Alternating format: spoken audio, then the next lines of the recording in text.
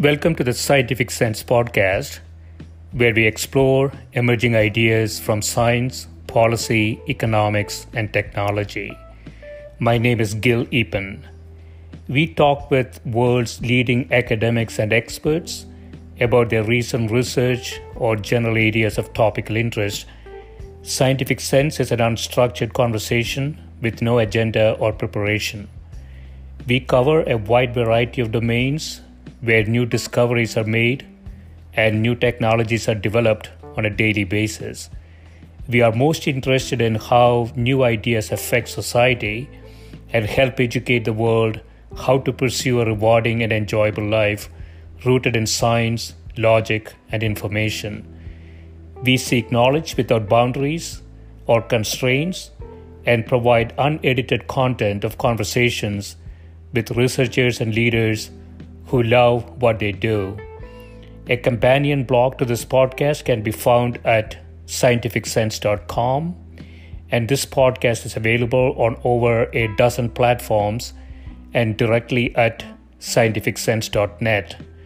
If you have suggestions for topics, guests, and other ideas, please send them to info@scientificsense.com, and I can be reached at gill@eapen.info.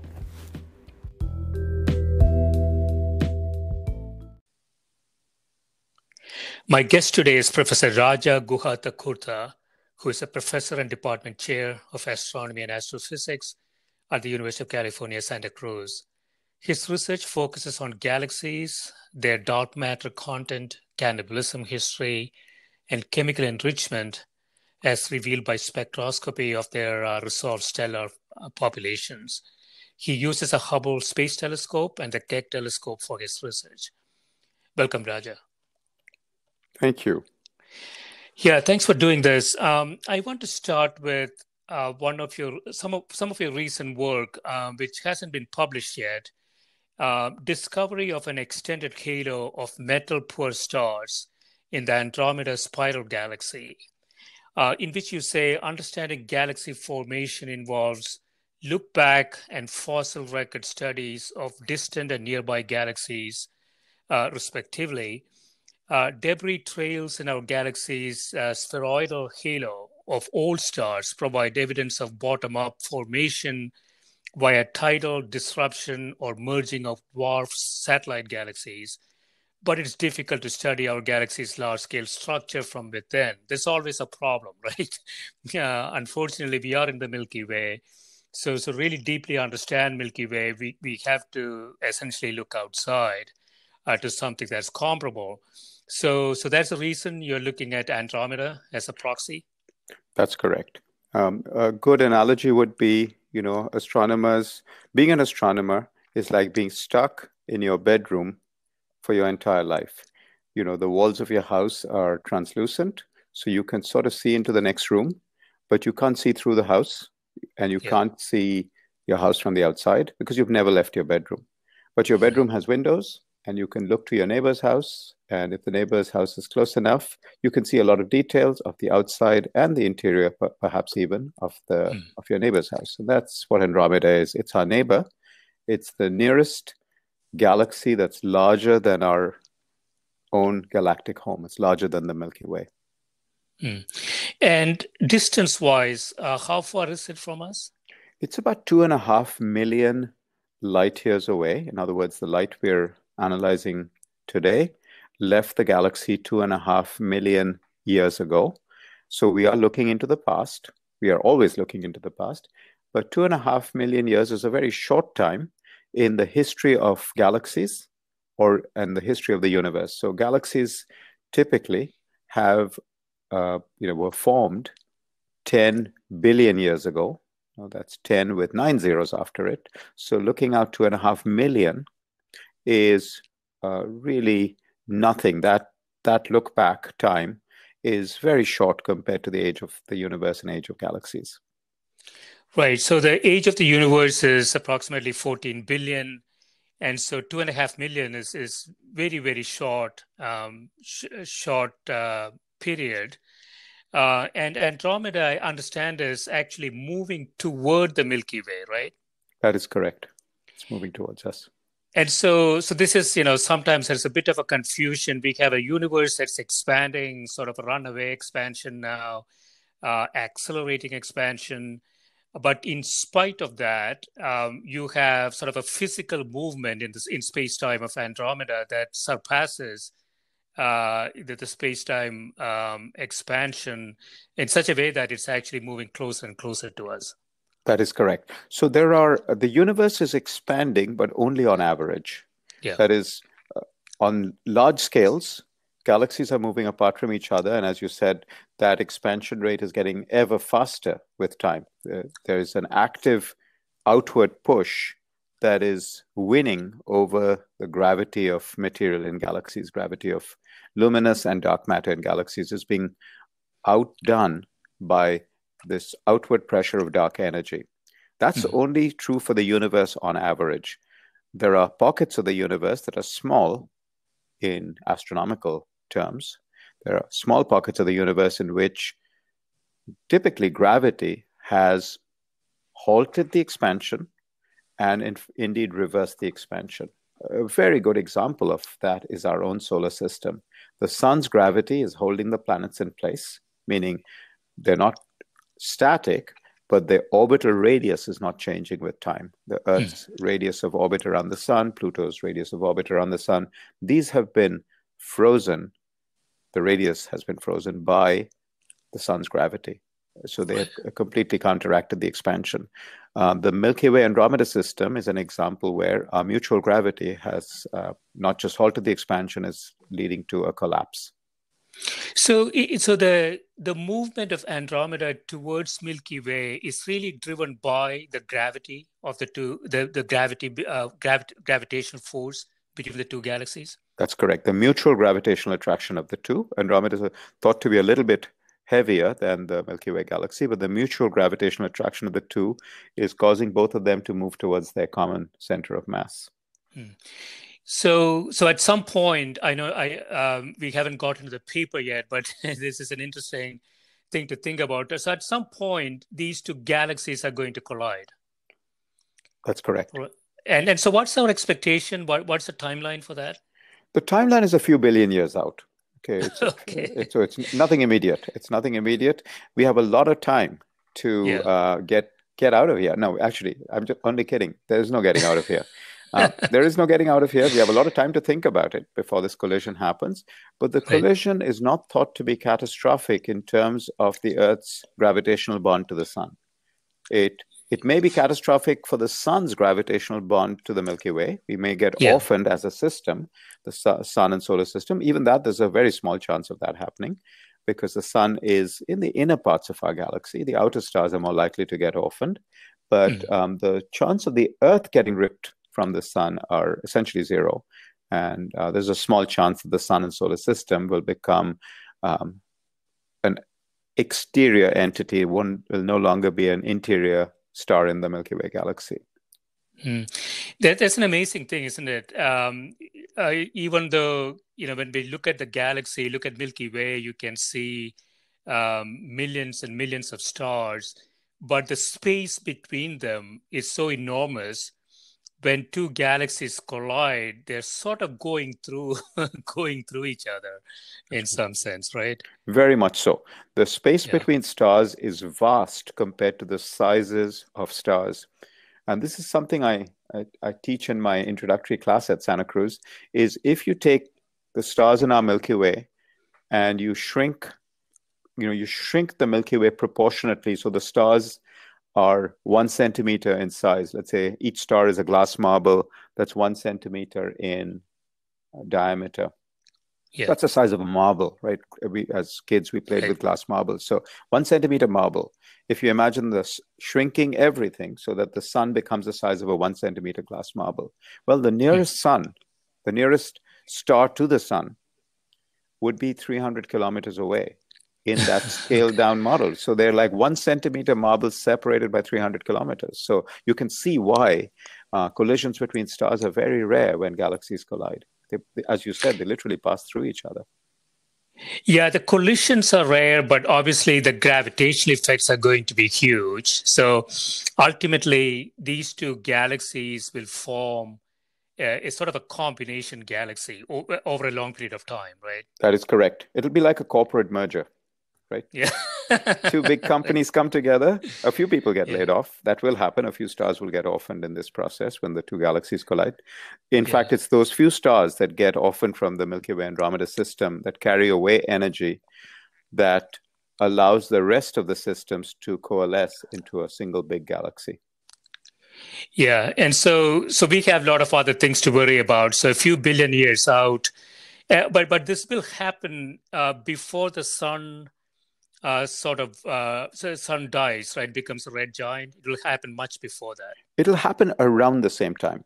Oh, We think okay. the sun is about a middle-aged star. The sun has been Yeah. around for 4.5 billion years. In about 4.5, 5 billion years, the sun will bloat up into a red giant. At that point, it will bloat up so much that it's likely to engulf, or certainly scorch the Earth, but likely engulf it. So around that same time, the Andromeda galaxy will start to get close enough that it's distorting the shape of the Milky Way, and we'll be distorting its shape. The predictions are the collision will last for a few billion years. It's not an instantaneous collision. It'll be a few billion years between Andromeda's first close approach and the two becoming one galaxy where you can't distinguish the two pieces anymore. That process itself will last for a few billion years, but it'll start around the time the sun is becoming a red giant. Okay. And because of the gravitational force, I would imagine this movement is accelerating, right? That's correct.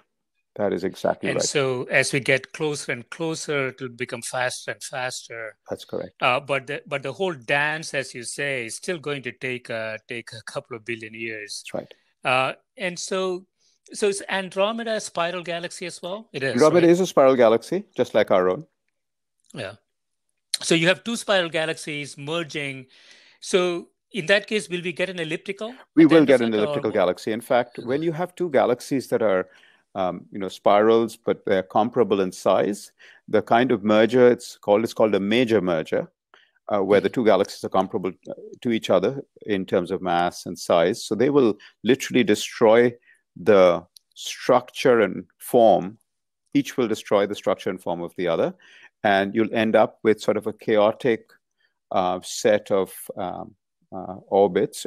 Chaotic is not the right term mathematically, but a good way to think of it is a set of bees swarming around a hive, as opposed to a marching band where people are going around on a plane and they're marching in lockstep. So they're all traveling at the same speed, in the same plane, in the same direction around a flat field, say. The spiral galaxy orbits are a lot like marching band. Stars are orbiting in a plane, whereas when you take bees swarming around a hive, each bee is going around the hive because they're attracted to the smell of honey, but no two bees are following exactly the same orbit. They're not in one plane. So elliptical galaxies are like bees swarming around a hive, whereas spiral galaxies are more like well-disciplined marching bands marching around in a plane. Okay. So I want to get into the paper a little bit. So discovery of an extended halo of metal-poor stars. And so just to set the context, Raja, I don't know a lot about this. The star is basically a furnace that converts hydrogen into helium. And the current generation of stars really has a lot of material in them from previous generations, right? That's correct. So some of the heavy elements that we know from lithium onward are either created in some sort of a star blow up, like a supernova or something like that. And so if we look at the composition of stars, it should tell us something, right? Is that the idea? That is exactly right. So what happens is during the course of their lifetimes, stars produce elements in their interior. As you said, hydrogen to helium is the most common reaction going on at the centers of stars. Near the later stages, when the sun becomes a red giant, it'll be producing other elements in its interior, things like carbon and oxygen included will be produced. But those remain in the interior. It's really, when we study a star in Andromeda or a star in the Milky Way, we are seeing that the light that was generated in the interior of the star, we are seeing that light escape through the last translucent layer of the star. I say translucent, it's not completely transparent, because the elements that are in that outer layer of the star imprint their presence by absorbing certain wavelengths of light. They cause absorption lines, calcium, iron, magnesium. These elements that we are seeing in the spectrum of a star in Andromeda or a star in the Milky Way, these elements that we're seeing were not produced inside the star. Yeah. So what we are seeing is the history of the material that the star was born with. So if a star was born a long time ago in a galaxy, typically there hadn't been much time for chemical enrichment by previous generations of stars. If it was born a long time ago, there hadn't been many previous generations. So the star is born relatively pristine, mostly hydrogen and helium, and very limited quantities of these heavier elements like iron, calcium, etc. On the other hand, if you take the star like the Sun, that was formed 4.5 billion years ago, there'd been many generations of stars that were born, lived and died before the Sun was born. So the Sun was born with a relatively enriched medium, chemically enriched medium. Right. And so if I understand this correctly, Raja, so 14 billion years of the age of the universe, early stars, I would imagine, have all gone, right? The first generation stars, or are they still around? Some of them are still around. So a lot depends on the mass of the star. If it's a star that's the same mass as the Sun, they live for about 10 billion years.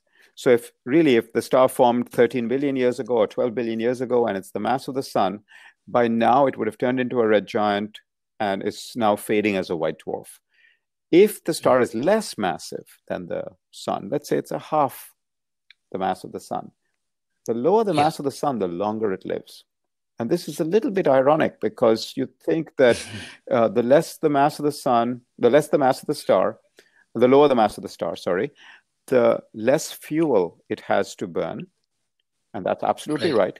But the amount of fuel is not the only factor that determines how long a star is going to live. Just like the amount of fuel in the gas tank of a Prius is much less than the amount of fuel in the gas tank of a big Hummer, an SUV. Guess which of those vehicles visits the gas station more often? It's the big SUV. It's not how big your tank is or how much gas you have. It's how rapidly you use it and how much gas you have. It's that ratio that's important. And low mass stars tend to be very inefficient in how they are using up their fuel. They don't shine very bright. And so they are actually using their hydrogen to helium very, very slowly compared to a massive gas-guzzling star. Okay. And so we expect the Sun is around 4-5 billion years old. It could stay on for another 4-5 billion years. So a total lifespan of 10 billion. That's correct. And something less than that, something less than the size of the Sun could stay on for more than that. And so let's say, a star that is half the size of the Sun, but could we have had such small stars very early in the history of the universe? We do. In fact, when stars are born, they are born with a spectrum of masses, and I'm meaning spectrum in a literal, in a figurative sense, not in a literal sense of astronomy. When stars are born, there are typically some big ones, some massive ones, but a lot more low mass ones. And this function that describes the number of stars as a function of their mass is called the initial mass function. So when a cloud of gas and dust fragments, you get a few big stars, but you get lots of small stars. Just like if you took a sledgehammer to a boulder, you'd get a few big pieces, but you'd get lots of tiny grains. So and that's of course, taking a sledgehammer to a boulder is not a perfect analogy for how fragmentation works in molecular clouds. But molecular clouds that are dense in molecules fragment, collapse under their gravity, they fragment, and you get a few big fragments, but you get a lot of small fragments. So typically when the sun formed out of a cloud of gas, there would have been the formation of a lot of low mass stars as well. And this is true for any star. When stars form, they're typically not formed alone. They're formed in groups, families. Okay. So those stars, do we call them sort of the first generation stars? Generation means that? Yes, they would. I mean, if you imagine a galaxy, there's been a lot of research that's going on about the first stars in the universe. And, it's a topic of huge interest because those stars, by definition, would not have had previous generations before them. And so their chemical composition would be quite different from our sun's chemical composition. They would have happened early in the universe's history because if you give it enough time, the process of star formation is sort of inevitable. It tends to happen. It doesn't start at the same time in all galaxies, but it tends to happen. And so this would have been early in the universe's history that these first stars would have been forming. And there's a lot of research that's going into both trying to identify these stars in our universe using powerful telescopes, but also into doing the kind of calculations that one can do with powerful computers today to figure out what those stars may have looked like in terms of chemical, how they would shine, what their appearance might be. Those two things go together. You predict what they should look like and you go out and try to look for them. And the acquisition of materials over time will not be big enough to change their composition. What I'm thinking about is, if you have a lot of asteroids crashing into the sun, and those things have a lot of other stuff in it, but that effect is pretty small in the grand scheme of things. It is pretty small just because of the total mass involved in this debris. This so small compared. Let's say, of course, you're looking at a solar system today that's mostly been cleared out of this material.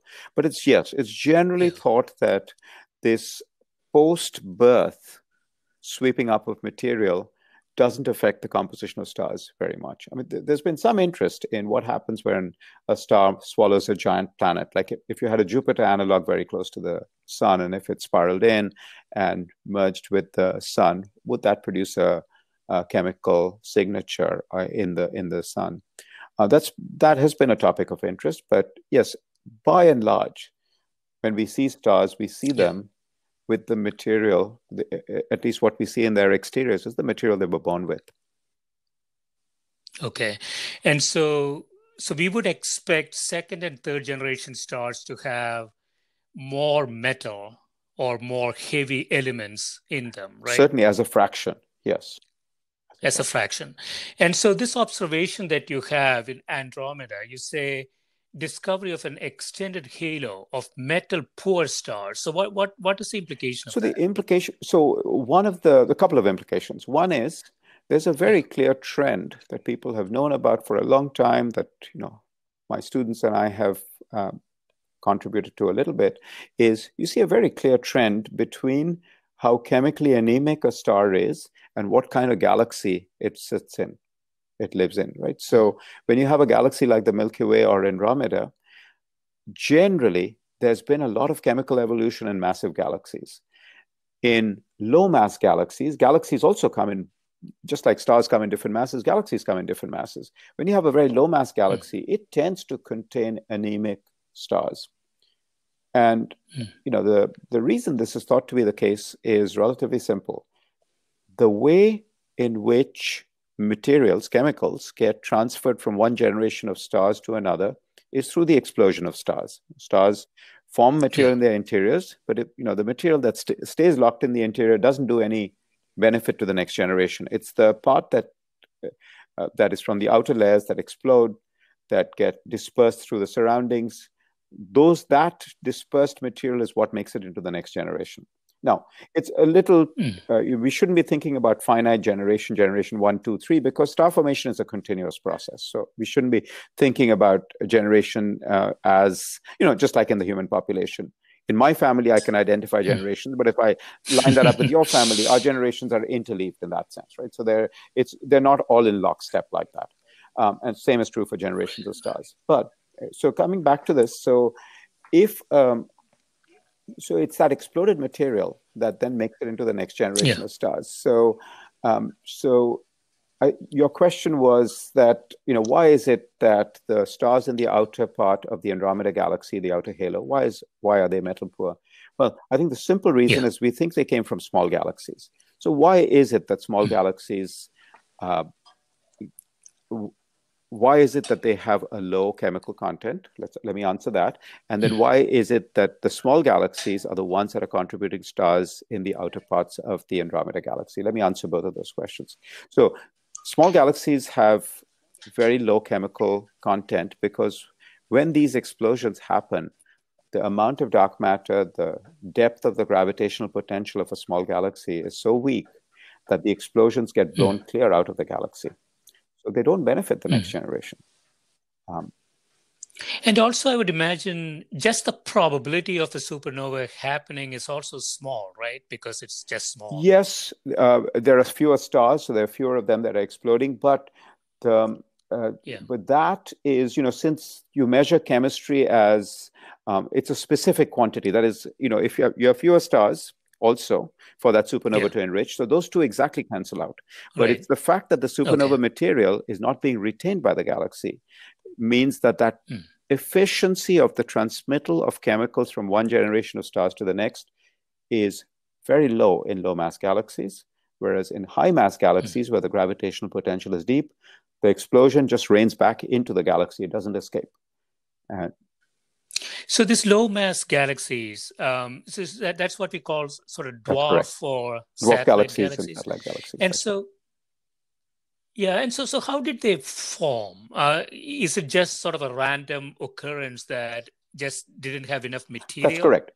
For those galaxies Again, part of the fragmentation process, just like we said, a single molecular cloud fragments and forms a whole bunch of stars. In the same way, as you have on much larger scales, as the material in the cosmic web collapses under, moderated by the gravity of dark matter there, you form large systems, large galaxies, but you form a lot more small galaxies than you form large galaxies. Again, that's just a very generic thing to fragmentation. You typically form a few small fragments, you form a few big fragments and a lot of small fragments. And same thing has happened in Milky Way too, right? We know of dwarf galaxies sort of in the outer stretches of the Milky Way too. We see dwarf galaxies that are still intact, and we see dwarf galaxies that are in the process of being disrupted. And this halo of the halo of Andromeda stars we saw really represent the completely digested remains of the dwarf galaxies that Andromeda has cannibalized over its history. Yeah, so that's the second part of your explanation. So how did the stars from this dwarf galaxies actually migrate toward the spiral galaxy? So that process, as we see Andromeda today, there are many small galaxies orbiting it, many of them. Same for the Milky Way. When these galaxies get close to Andromeda, or in the case of the Milky Way, when they get close to the Milky Way, and they can, because they can be on elliptical orbits. They typically are on elliptical orbits. So at close passage, what happens is the near part of that small galaxy is pulled harder than the far part of the galaxy. Because a galaxy, even though it's a small galaxy, it has a finite size. And the near end is pulled harder than the far end just because gravity is a distance-dependent force. That tends to stretch out the galaxy. And once it stretches out, that's a runaway process. So this is called tidal disruption, tides, in the same way that the moon and sun's differential gravity pulls on the near side of the ocean harder than the far side. It stretches the Earth's into a cigar shape, a very mild cigar shape. It does that constantly. Galaxies do this to each other. Okay. And so the halo is sort of on the outer parts of the galaxy. What exactly is exactly that? It's the sparse distribution of stars, sparse and very extended distribution of stars that the central disk and bulge are embedded in. That halo is mostly made of dark matter, but there is a smattering of stars, and it's these stars that we discovered in Andromeda. Yeah, it's interesting. So we would expect these stars to be sort of old, right? But from a composition perspective, we don't find them to have sufficient amount That's of right. Those metals two things in go them. together. If they don't have a lot of metals, Yeah, that suggests they formed a long time ago. right, okay. And so so I'm going back to if the explosions and the material coming out of the explosion cannot be held in the dwarf galaxy because of lack of gravitation. So it's nothing to do with the age of it. It's just that when explosions happen, the heavier metals are not really retained within the stars, right? That's It just correct. There fly are these away. two different factors that can affect the chemical Yeah. composition of a star. For a given galaxy, the older the star, the more chemically anemic it tends to be. But once you start comparing stars across galaxies, the mass of the host galaxy becomes a very important factor in determining how chemically enriched or not a star is. Those are the two factors. That is the mass of the host, its gravitational potential, and also when it formed. It depends on both of those factors. Right. Raja, we'll take a quick break. When we come back, I will talk about your other paper related to surface brightness Sure. and fluctuations. Okay, thank you.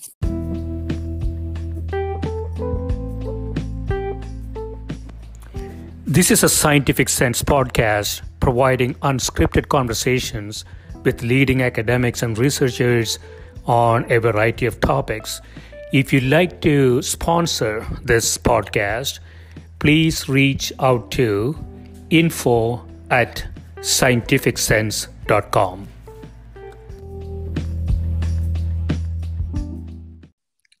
So we are back. Raja, we were talking about the composition of stars, the chemical composition of stars.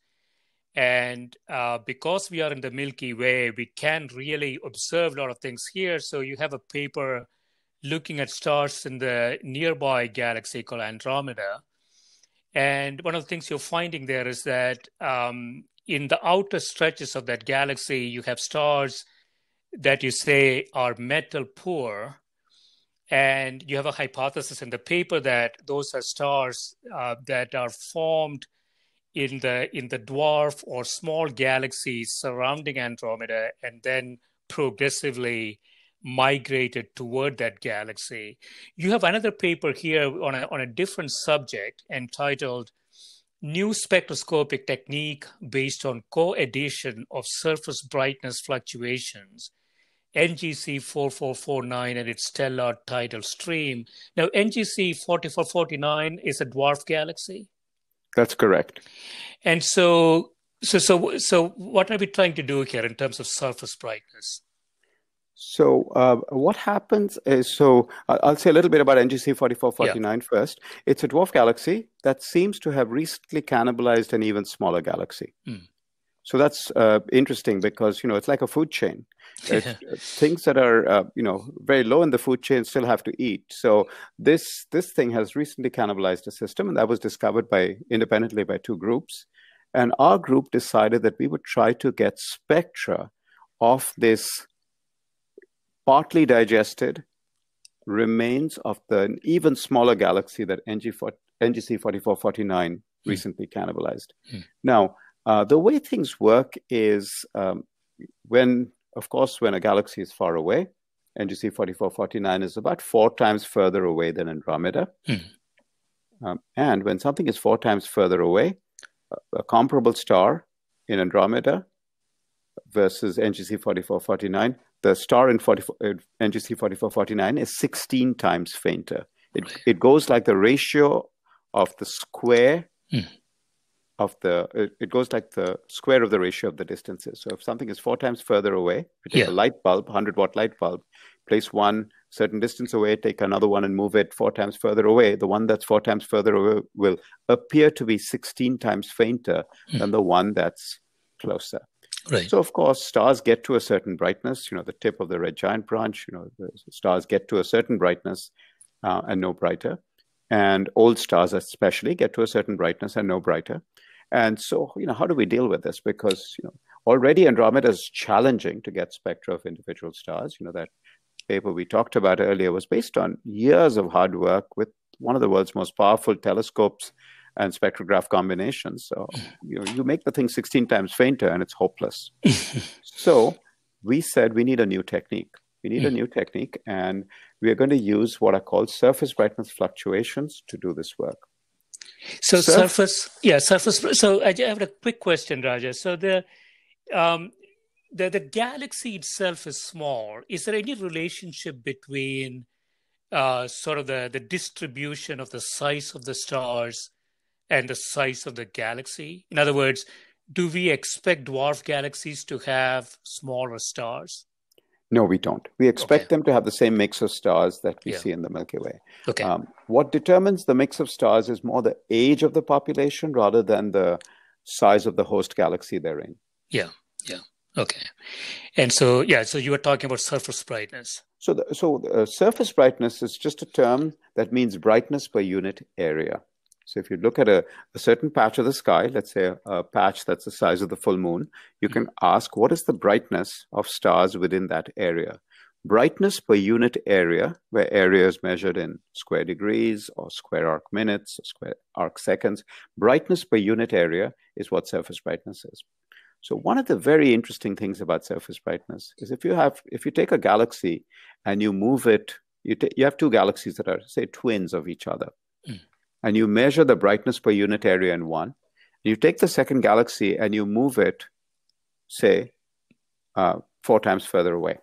Well, as I said, each star is 16 times fainter in that more distant galaxy.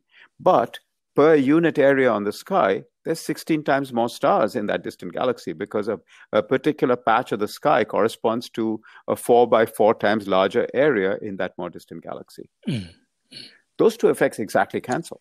Yeah. So the surface brightness of galaxies are independent of their distance. If you have two galaxies that are identical and one is further away than the other, their surface brightness will still be the same. So that's hopeful. Moreover,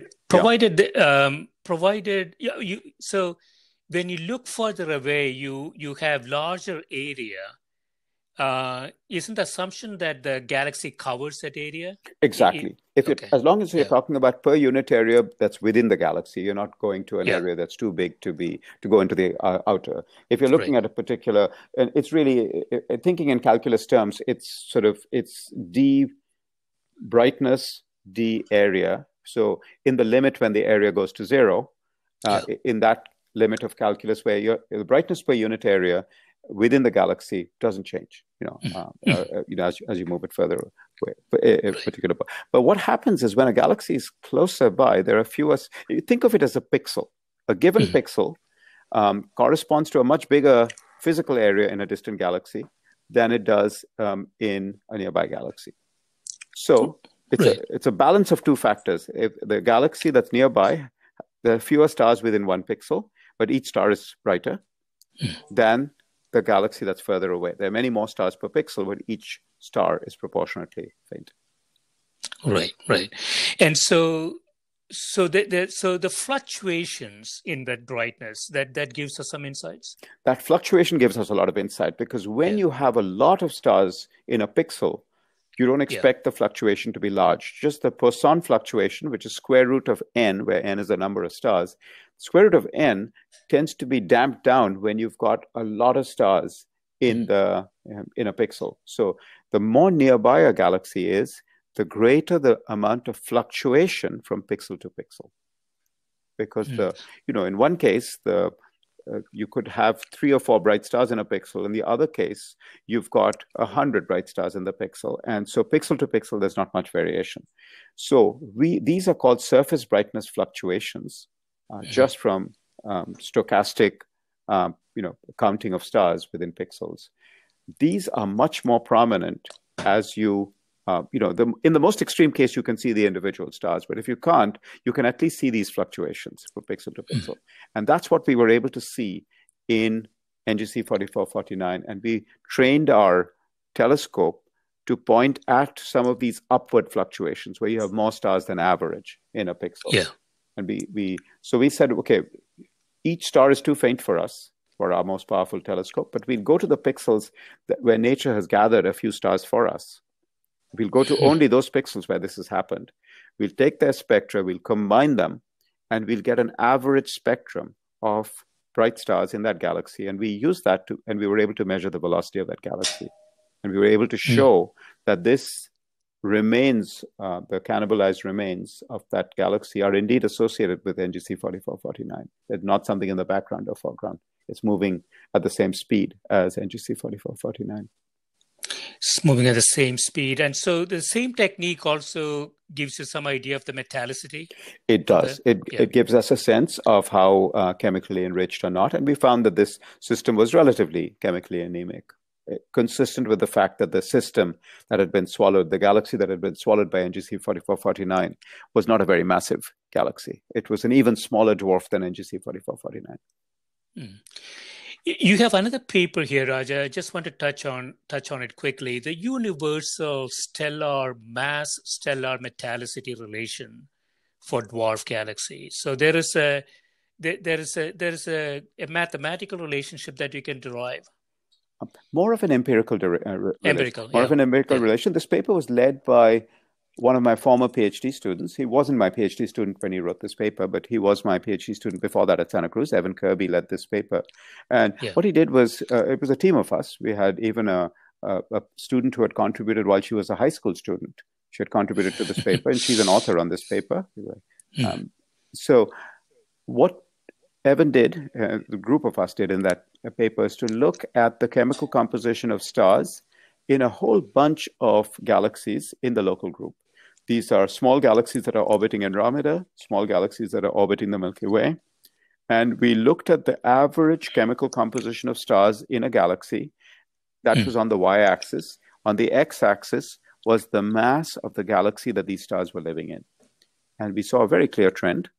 This trend has been known about for a while, but we were able to extend this down to relatively low mass galaxies. And we saw a very, very clear trend. Yeah.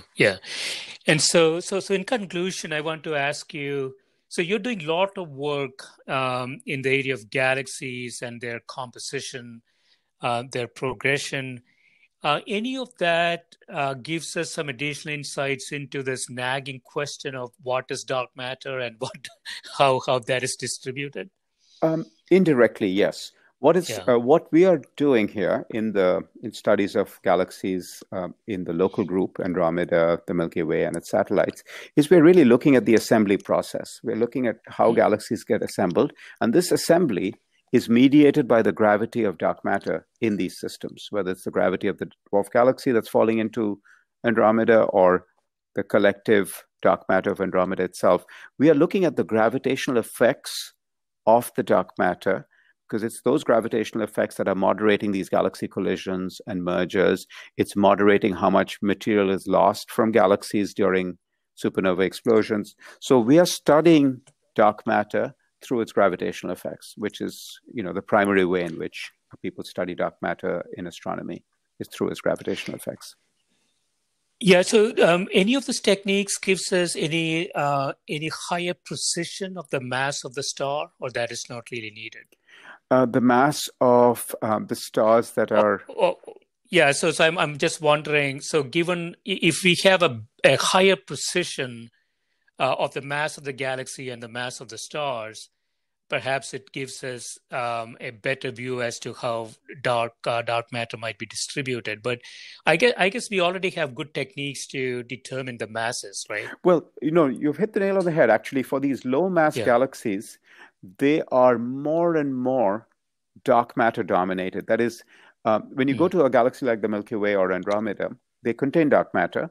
But when you go to these dwarf galaxies, they are very inefficient formers of stars. So their ratio of luminous matter, stars say, to dark matter is very, very low. So they're very, that ratio of how much luminous matter to dark matter there is a measure of how efficiently the system has formed stars. And dwarf galaxies generally have, you could see, a very low ratio of the so-called luminous baryonic matter to dark matter, pointing to a very low efficiency of star formation.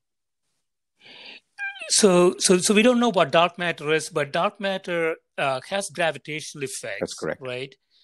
And so wouldn't we expect, just like the supernovae, basically getting all the materials out of the dwarf galaxy, wouldn't we expect, because of the lower gravitation, and I'm thinking about Andromeda now, the dwarf galaxies around that, wouldn't the dark matter gravitate toward a bigger galaxy? Only if it came too close. I mean, so how Andromeda is disrupting stars in the dwarf galaxies is exactly what it's doing to the dark matter in these dwarf galaxies also, because it's a purely gravitational process. So the dark matter in the small galaxy and the stars in that small galaxy are being affected by the same tidal disruption we talked about for stars. It's both the dark matter and the stars in the dwarf galaxies that are gradually getting incorporated into the bigger Andromeda galaxy through these cannibalism events. So Andromeda is eating a visible meal and a dark meal at the same time. Right. And so the concentration of dark matter in a galaxy is not necessarily a function of the mass of the stars in that galaxy. Is that a correct statement? I would say that when you say concentration, you mean how much dark matter there is? It has to be a relative. I guess it has to be a relative ratio. It's a relative ratio. That's exactly right. No, there does seem to be a trend. The lower the mass of the galaxy, the more dark matter dominated it tends to be. At least from a ratio perspective. So dark matter over regular matter is higher. Exactly. Or if you think of it as the fraction of dark matter in low mass galaxies is higher than the fraction of dark matter in a big galaxy like Andromeda. So that's interesting. So dwarf galaxies could be a better lab for us to study dark matter, perhaps. In fact, they have been excellent laboratories. That's why they've been of such great interest to astronomers. Dwarf galaxies are some of the best places to look at concentrations of dark matter. And one of the things people have been interested in are there dwarf galaxies out there that are completely dark, that they haven't formed any stars at all? Can you detect them through their gravity? This is sort of one of the open questions in astronomy. Right. Excellent. Yeah. This has been great, Raja. Thanks so much for spending time with me. Thank you, Gill. Thank you. Bye.